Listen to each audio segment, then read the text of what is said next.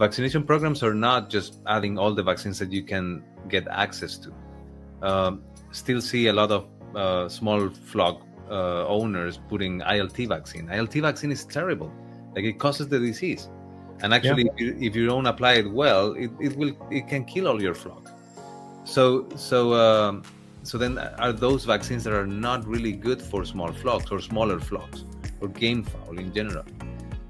You can use them in commercial poultry because you're going for the population immunity and stuff like that, and even there it's challenging to use.